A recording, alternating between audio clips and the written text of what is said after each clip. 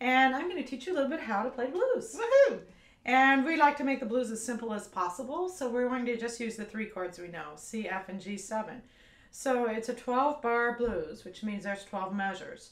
And the first 4 measures are C. Right. And so just to make it simple, we'll play 4 beats per bar, all downs. So let's play the first 4 measures of the blues. 1, 2, 3, 4. 2, 2, 3, 4.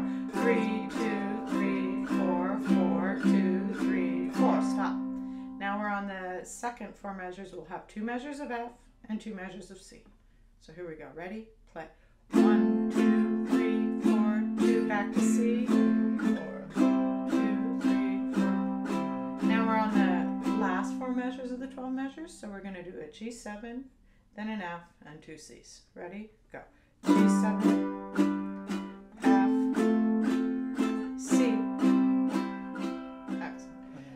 And then you start over and you do it until you get tired of doing it. Sorry, or until the cat falls off. Right, something like that. Now, obviously, that's a pretty boring strumming pattern, so to make it sound more bluesy, I tend to do strum 3. But to make it even more interesting, you can do this. Down, down, down, down, down, down, down. Can you try that? Good. Now, we would like to make beats 2 and 4 of each measure, the strong beats. So when I do the down, I sometimes just hit the string. It's perfect.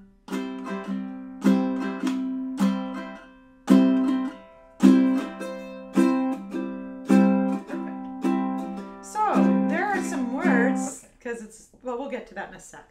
Let's learn about the blues scale, because for improvisation, what I want to show is that Rebecca will play the chord pattern of the blues and I'm going to make up a solo. And you can do this at home. It's really fun.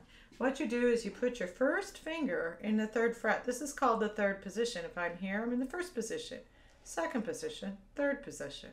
And I'm going to play 1. I'm going to put my first finger in the 3rd fret and I'm going to play 3, 5, 6, but I'm going to use fingers 1, 3, and 4. So I go. Can you do that? And because I'm playing a melody, I use my thumb for that. I don't try to strum, but I use my thumb to play melodies. And then to make it a little more interesting, I can also do blues scale on the 2nd string. Oh, cool.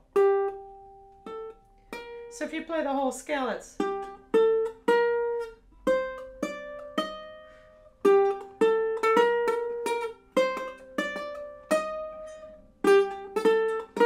obviously this is not that interesting rhythmically, but Rebecca, would you play the chords and I will just play that scale. Well, just C chord or the 12 bars? Just play the first 4 measures, because people are always surprised by how cool it really sounds when you just even this. 1, 2, 1, 2, 3, 4.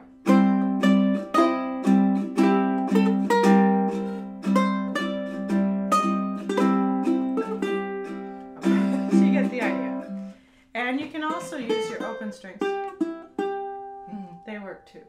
So now that we've got that, what we're going to do is we're going to sing this song that I composed called Lonely Blues. And what we're going to do is sing the first verse of it. Then I'm going to take a solo while Rebecca plays the chords of the blues.